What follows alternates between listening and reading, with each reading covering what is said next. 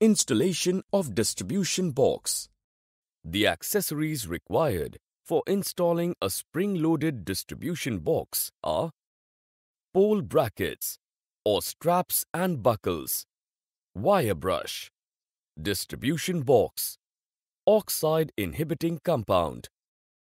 The various tools required during installation are cable insulation stripper, strap binding tool, hammer.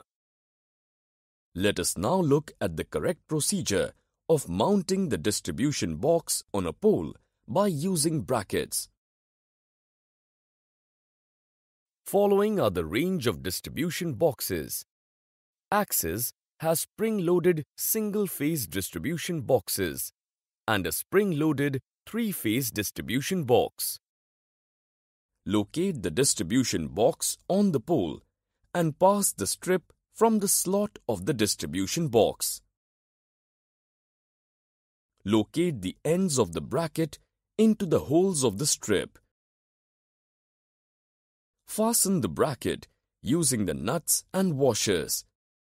Using the same steps, fix the second bracket. Open the box using the special key supplied with the box. In axis distribution boxes, colors are used to represent the phase and neutral cables. In the single-phase distribution box, red represents the phase and black represents the neutral cable.